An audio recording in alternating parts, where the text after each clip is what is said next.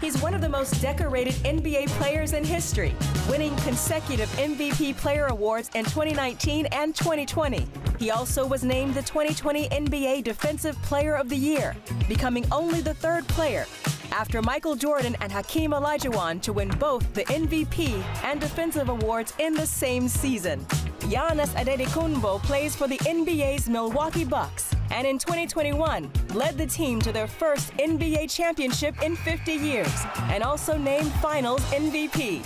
He is widely regarded as one of the greatest power forwards and one of the greatest European players of all time because of his size, speed, strength, and ball handling skills, coupled with an intense continuous improvement mindset. Antetokounmpo and his family started a foundation focused on sustainable social change that invests in local nonprofits and change makers in Greece, Nigeria, and the United States. Let's welcome Giannis Antetokounmpo to the stage.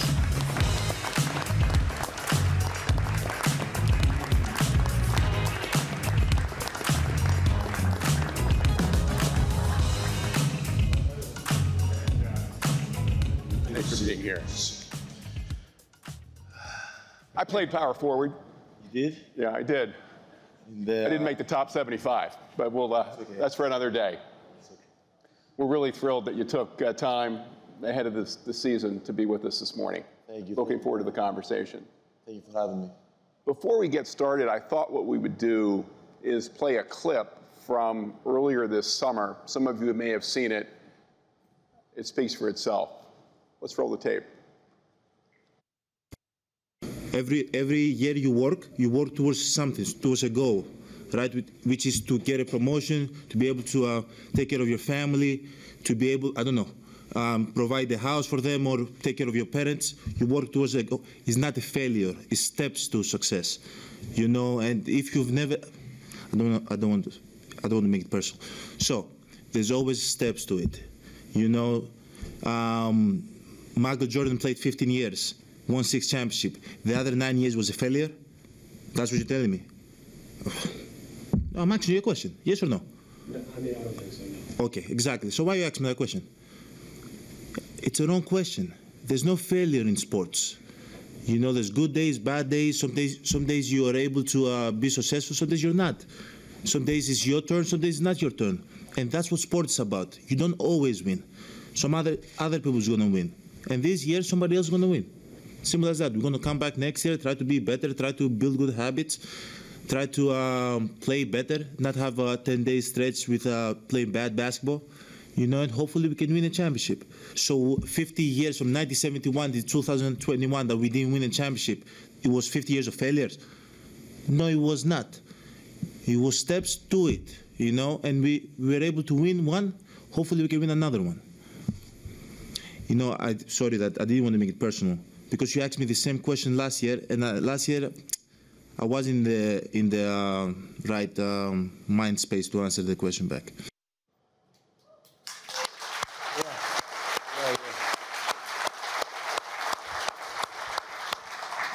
Giannis, I know that was at a tough emotional moment. You just had been knocked out of the playoffs.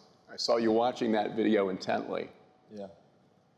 What does that bring to mind? First of all, I never thought that video was going to be as viral. It's going to go as viral as it went, and I'm going to have that kind of feedback from people, you know, of my circle of people that I meet in the street, in the airport, or wherever I am. So it's unreal. But at that moment, you know, I kind of answered what I felt. Because I was asked the same question a year ago and I wasn't ready to give a response, and I had it in the back of my head for like a year, you know. So I knew that in the course of my career I'm going to be asked a question like that again. That's why you can see I was a little bit, I tried to compose myself as much as I can, but there was a little bit of frustration in my voice. I really do not believe in failure. In my world, failure does not exist. You know, because I always know that I'm going to wake up the next day and I'm going to get back to it. I'm going to keep on working hard. I'm going to try to keep on getting better. you know, and that's what I've done my whole career, and it works so far. At the end of the day, there's 520 players in the NBA, and only 20 players every year win a championship. So that doesn't mean that the rest of the 500 players and the rest of 29 coaches are failures. No, because success is different for people. For what success is. Like, for example, somebody's success is waking up in the morning. Other people is to provide for the family. Other people is breathing. Other people is to be able to make the dream a reality, which for me, that's what I've done. Other people is being able to allow their kids to have a better education than what they did. For other people is to be wealthy. There's so many different ways. You cannot define. There's so many different ways you can talk about success. But for me, I know that as long as I don't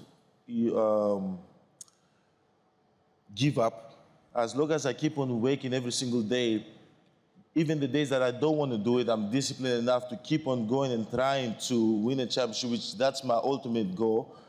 Right. There's no way I have failed, and at the end of the day, there's so many kids around the world that they're scared to get involved in things that they love and things that they're passionate about because of that they might fail. You might not be good at it, so you're a failure. Right. Yeah, it's true in a way that if the kids give up and they don't they start on Monday, soccer practice, and then Tuesday, they say, Dad, I didn't really like it. I don't want to go back, and whatever the case might be. Okay, yeah, you stop, but as long as you keep on trying to keep on improving, try to figure out ways to improve your teammate, to make your teammate successful. Keep on trying to pay attention to details throughout your career. You do it every single year. You're going to win a championship one year, like we did 2021, and hopefully you can win another one in 5 years from now, this year, in 10 years from now. And at the end of the day, I was hearing Peyton Manning speak earlier, and he's a Hall of Famer. If you keep on doing and having that approach every single day of how you're going to get better, and you don't sit and second guess yourself and worrying about what people think about you, or the moments that people label you as a failure, you're going to have a Hall of Fame career like he did. It's going to be 20 years of magic. So at the end of the day, again, last year, we did not accomplish our goal, which is true, but we did not fail because the steps took success. And hopefully this year we can accomplish our goal. That's pretty much it. Well, I saw that. I think it was that night or the morning after. I was so impressed, not only with your composure, but what you said and how you delivered it in such a high-intensity moment. I thought to myself, if we could have Giannis join us, he'd be a perfect fit for the lean mindset. You embody so much of what Carol was talking about earlier in terms of the growth mindset. You mentioned you got a little bit of feedback. Yes. People in airports, I'm sure your teammates, the Bucks organization. Tell us a little bit more about the feedback you got, because this isn't necessarily the view that I'm sure everybody has about the Bucks season last year. I think everybody liked the interview and liked what I said, and I kind of saw it, as a sport moment, but I didn't understand that this relates to everybody in life, no matter what they're doing, their profession. So, whenever I see people in, walking through the airport when I came to New York, people mention that interview. Really? Yeah. And for me, it was a moment that I spoke what I felt, my heart, and I'm happy that it was able to impact and inspire people around the world. I'm happy that you caught your eye and you invited me here today to hear from all these leaders and also educate myself and get smarter on things. So it's, it kind of allows me to keep on moving forward and keep on speaking my heart and keep on speaking my mind, because I might say something that might inspire many more people. So that's kind of the feedback. It was a good feedback. Good. Well, don't stop. You inspired me, and I'm sure many others who saw it then or saw it just here over the last few minutes. Any other reflections today, Giannis, relative to last season? I mean, that was a moment that you captured right there hours after the game. But as you look back now, any different perspectives? No, I wouldn't change one thing. I feel like in the moments that I've not accomplished the goal in my lowest moment of my career, I've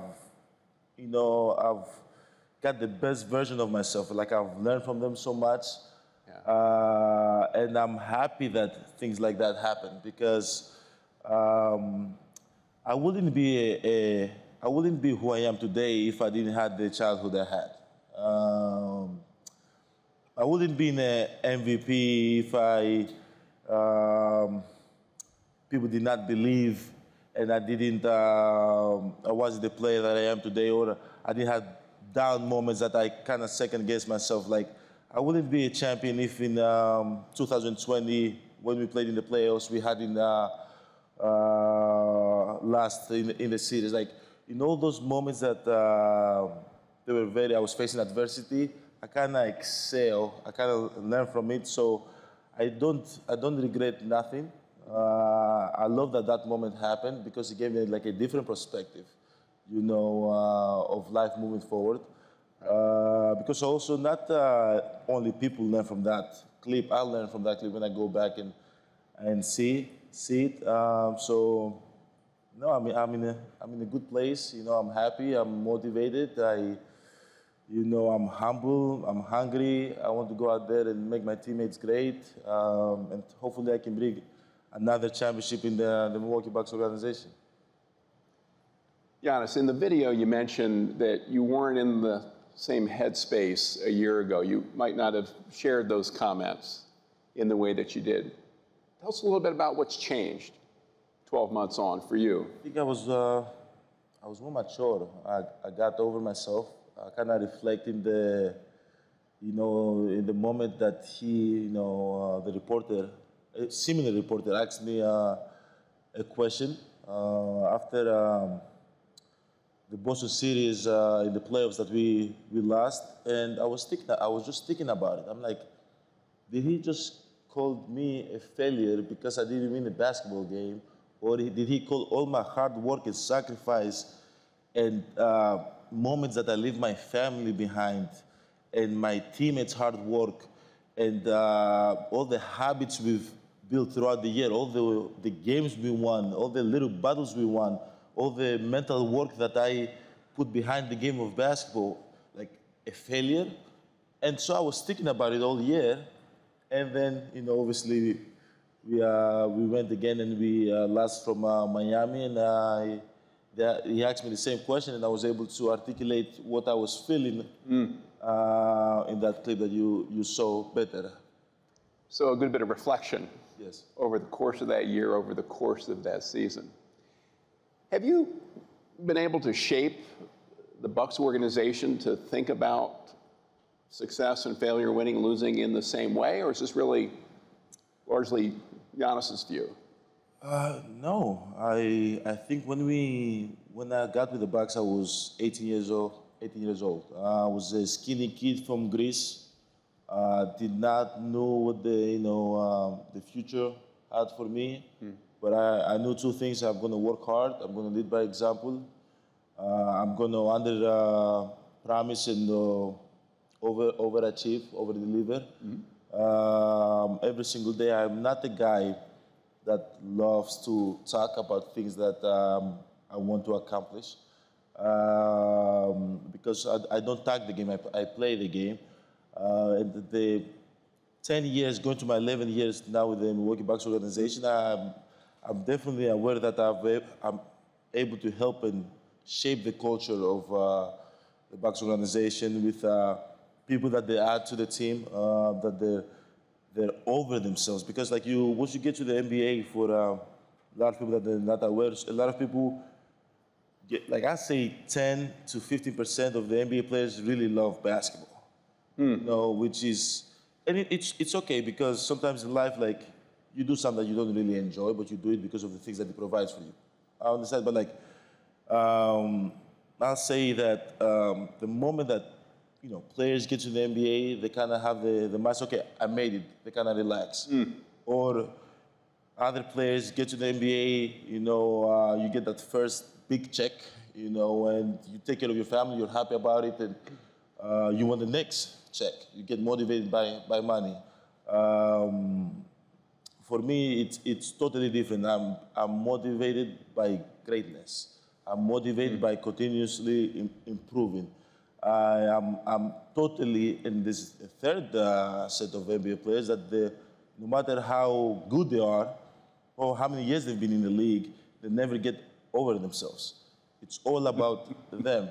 So I realized quick, as I was leading my team, that I had to get over myself. It wasn't about me, it was about them. It's how can I get the best version of themselves. Earlier in my career, I was not a vocal leader. I was more of a guy that I lead by example. And I got my hand dirty, and hopefully I can gain the trust of my teammates and able to follow me. But as I got older, I realized that my voice is powerful. I've gained the respect. I'm able to talk to them and touch them in a way that can motivate them, and I expect a certain, not necessarily them to perform, but I want them to, for people in the Bucks organization, to work as hard as I work, and I keep them accountable in that. The same way goes vice versa. They keep me accountable to my work. But as I was saying earlier in my career, I had to figure out a way to get over myself. And the moment when you're a leader and the head of the snake, it's over themselves and is the most humble guy and is the most hardworking guy, everybody falls in line. Now also, when they fall in line, you always have to kind of carry yourself in a way that they know they can always rely on you. They know that my door is always open for them to come in and ask me questions about my life. My house is always open for them to come and have a dinner with me and my family. When I'm in the practice facility, around my teammates or at the games, they always feel comfortable to open themselves up to me. So win or lose, when you carry yourself that way, and in winnings, when you win, it's good. So what happens when you lose, right? So as a leader, again, you have to keep your head high. You have to keep on carrying yourself in the same way, because there's so many ups and downs in life. There's so many ups and downs in sport. You cannot be an up and down person. So when they see me, when we win, I'm happy and I'm cheering and I'm laughing, And when we lose, I'm grumpy and I'm pissed and I'm all that. That does not help with their confidence at all. So I kind of stay level-headed throughout the whole season, which as a leader, as I said, it's going to be up and down season. And sometimes I don't want to. I want to go off, but I can't, because I know the moment I do that, I'm going to lose the train. I'm going to lose my teammates. And I know how important, in order for a Bucks organization, the same way the corporate world, it's important for your teammates to be on the same page for you to be successful. We call MVPs, championship, defensive player of the year. I couldn't accomplish those goals if my teammates wasn't the best version of themselves, if we did not win 60, 65 games, if we didn't have the best record in the league for many years, if we didn't go and play great basketball in the playoff. So, as I said, I gotta stay level-headed as much as I can, and always I'm open. I'm open to my teammates to have the conversation. I always want my teammates to feel like they can rely on me whenever they need something in basketball, on the court and off the court. Giannis, you also mentioned in the video habits, the habits that you have today individually, the team, and perhaps the habits that need to be changed or improved getting ready for the next season. Can you share with us anything in particular from a habits perspective that you or the team have put an emphasis on here? I'll say this. Personally, for me, it's my approach to the game. I always try to stay as disciplined as I can. I had this story that I want to share that from years ago, 2016, I was young, I was 21 years old, and I was working out with my brother. And there was just a back and forth with me and my coach of how I think I should, address a situation on the court. And for me, I'm very, I'm not going to say stubborn, but I'm very stubborn. Okay, stubborn.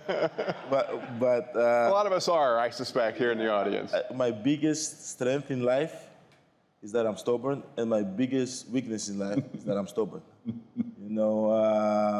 But my older brother, Nas, told me, he said, after we were down and having the conversation with the coach, we were in the ride back home, and I was talking to him, and he said to me, Giannis, what you did today was not wrong, but I think you have to think about like a player that's trying to make the team. You got to think about like the last player on the team, because me, I couldn't have the conversation, that back and forth. I don't have the luxury to have the conversation back and forth with my coach. And I was thinking about it. And then I take notes. I have like my notebook with us. I take notes and I wrote it down and I had it over the years. And what that made me understand is that my approach, I have to think about, not like this Giannis, superstar, best player in the world that everybody talk about. I got to think about, like, I'm the guy that's trying to make the team every single year. And the moment that I feel that way and I carry myself that way, my teammates see that, and then it's easier for them to follow me. Right. It's easier for them to adapt and kind of fall in line with what me, the Bucks organization, we're trying to kind of, the way we're trying to lead. Right. But again, to go back and answer the other part of your question is that, for me, it's always about keep on improving. Mm-hmm. I always try to improve as much as I can. And my teammates know throughout the regular season or throughout the playoffs, we just keep on worrying about ourselves. It's not about anybody else. It's about how we can be the best version of ourselves and how from every game we can take the good, tank the bad, keep the good, try to improve the bad, or eliminate the bad in order for us to be better the next game. And throughout the regular season, we build good habits, and you hope that you're in the position when it matters the most in the playoffs, right? That you're able to execute in the best of your ability. But you do that for 82 games. You've built so much of, how can I say, confidence, because we've prepared as a team. They see me, they see Chris Middleton, who is another leader on our team, Drew Holiday, prepare for the games and try to build habits throughout the regular season. So when the tough moment comes, when you're down 20 in the fourth quarter, when you have a bad week playing bad basketball, you don't go to bad habits. All you know is good habits. All you know is the habits that you build. So we always fall back on what we build, the character we build as a team. And that always helps us to be one of the best. The last 5 years, we probably, if not first, probably the second best basketball team in the world. But me personally, the other thing that I have to say is that from the moment that I made it to the NBA, I always figured out ways to improve. And I don't say only get better, improve, because when I improve, I can identify what I'm getting better on. And then, like, for example, when I won the first MVP, it was done deal. Like, I only remember those accolades. We'll talk about it when I'm 50 and 60. Right. I'm trying to stay hungry. I'm trying to stay humble, because that's what my brother basically told me, in a way. You got to think like the last player. You got to be hungry. You got to be humble. That's got to be your approach. So even when I won my first championship, I said, I want another one. Don't call me MVP until I win another one, which at the time I couldn't understand, why I said that, and people was like, why don't you want to be called the MVP? You're the MVP of the league. I said, a lot of people said, maybe it was because you don't want to feel that pressure. I said, no, and I just don't want to be called MVP because I want to win another one. But now that I'm older, and I'm not 23 no more, I've realized that I am built this way. you know. And the reason I'm built this way is because of my parents. See my parents every single day working extremely hard, being immigrants from Nigeria, going to Greece, and working every single day hard to provide for us while being illegal, not having the right paperwork, and being scared every single day that they might be deported back to Greece, and had to figure out ways to improve and be efficient while they do it, because if the police officer stopped them in the street, they get deported. So I saw that for 18 years of my life. So when I came to the NBA, I had that, but I couldn't identify, I couldn't recognize it. So once I got older, I recognized it immediately, and I hold it deep into my heart, and I know that my talent is not what the video said, that my speed, my skill, my athleticism is the mindset and the mentality I've developed over the years. So I kind of channel that, and I'm, trying to do the things that my parents did and the things that have made me great throughout my life and my career on steroids, and hopefully when the next chapter of my life comes by, I'm able to do that too, in whatever it is. So again, going back, I'm talking too much, sorry. Going back to the first MVP, then I won the second MVP. And I remember that. I said, don't call me MVP until I win a championship. I was like, what? He's the back-to-back MVP, best player in the world, just signed the largest contract in NBA history. Like, don't call you MVP, you're the back-to-back MVP. And I said, no, I want to win a championship. And then the next year, I won a championship. But it was just happening, So now that I look back, is that I always had the mindset of like, okay, whatever is done is done. The good from this, the only good thing that can come from this is that me leave it behind, because the moment I carry it on my chest and I have like a badge of honor of like, oh, I'm the MVP, it's just going to hold me behind. It's just going to not allow me to improve. It's not going to allow me to be the best version of myself. It's not going to allow me to reach my full potential, which that's the goal. I want to be the best player that I can be.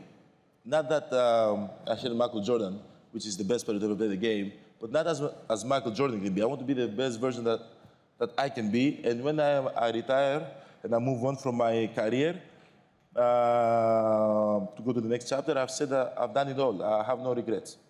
Well, when you're ready for that next chapter, Giannis, call us at GE. We'd love to talk to you. Thank you so much for sharing those very personal perspectives on your journey. All the best this season.